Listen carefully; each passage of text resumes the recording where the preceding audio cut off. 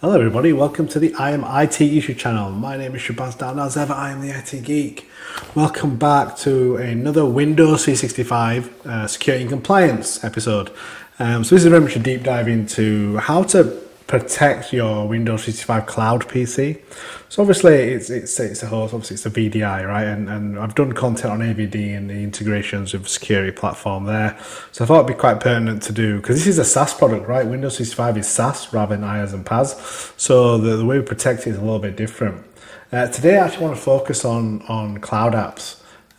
So the integration with Microsoft Defender for Cloud Apps. So we jump into the portal. We've got cloud apps here now. To actually turn this on before we actually start, so you'll probably need to do this. You need to go within Microsoft Defender XDR, go down to settings, go to endpoints, and then go to, in advanced features you'll see, and now mine should be turned on already, otherwise yeah, there you go, Microsoft Defender for Cloud Apps. Make sure that's turned on. If it's not, make sure you toggle it on, right? And then save preferences. So what that's going to allow us to do what I want to do is create a session control policy, or better yet, apply real-time session control. And you do that via conditional access policies. So I've already created one, so we're in Entra now. Go into policies, and this is what I've created here. So essentially with this policy, call it what you want, specify the user. I specified, in my case, Bruce Wayne, who's my Windows 365 user.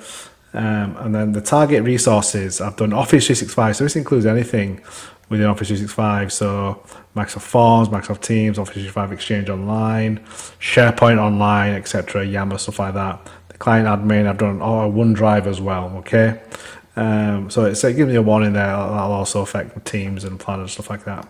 Now, the important thing is, so the condition I've just put from a device perspective, any device, and I've put some exclusions in there as well. But the important thing is the session control that we need to do. And what you need to select is use conditional access app control. I've got it in monitor only, but you can block downloads as well, right? You block downloads, so you can use a custom policy. But that'll need to be configured. So then you'd go into the cloud app portal, and then you'll be able to do that. But I've just done monitor only for now, right? Just want to show it and be able to monitor, and I don't want to block anything. And then again, I've turned mine on.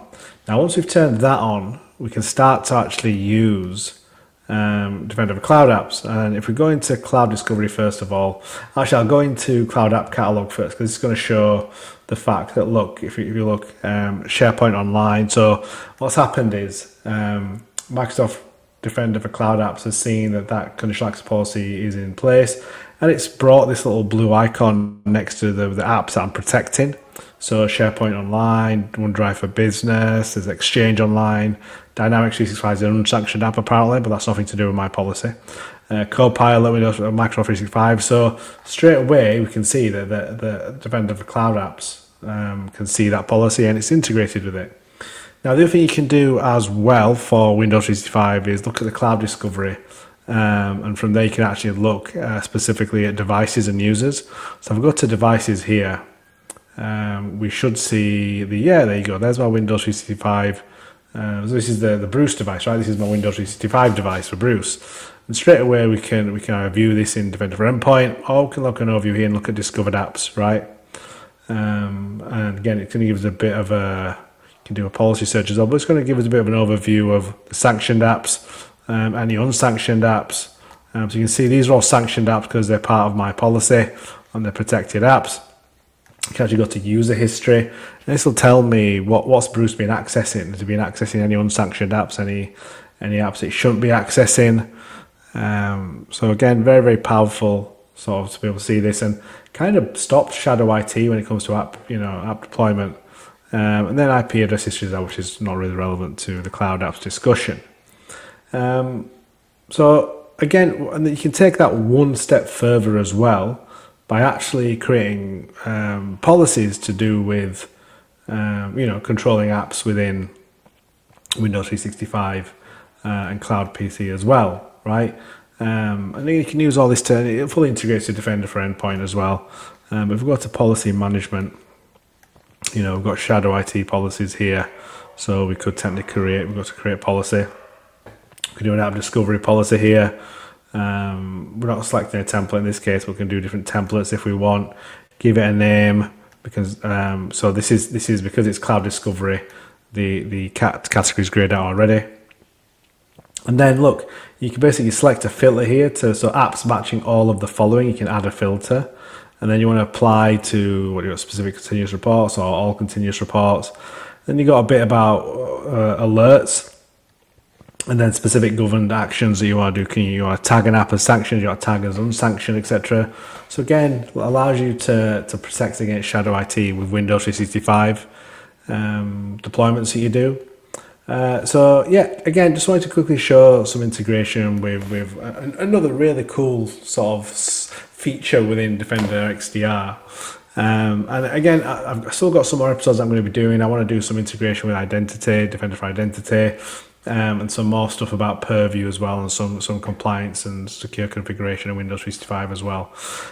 So I'm doing quite a bit at the moment when it comes to YouTube. I'm doing Nerdy Wednesday, and you're going to start seeing some videos of me out and about.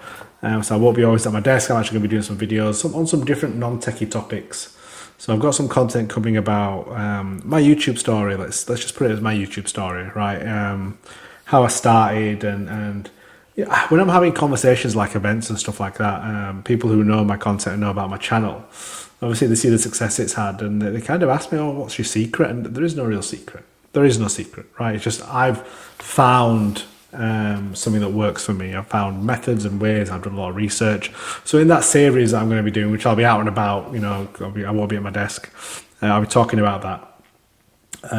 So yeah, hopefully you'll enjoy that. Gives you a bit of perspective of how I started and what I do when my mindset about towards my YouTube.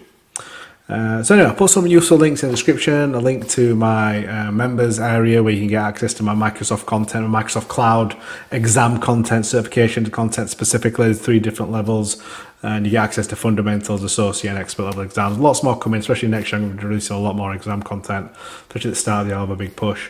So yeah, I'm really looking forward to that.